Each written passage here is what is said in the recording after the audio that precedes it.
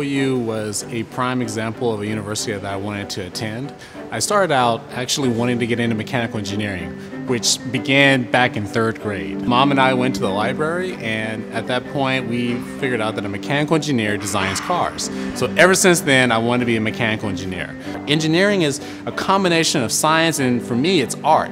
And design is art. I had this deep admiration for Apple just because the level of detail that Apple puts into their products was at the same level of detail that I naturally put into my designs. Being at the University of Oklahoma and offering such a broad selection of different majors and extracurricular activities to get involved in allows someone to naturally discover that path for themselves.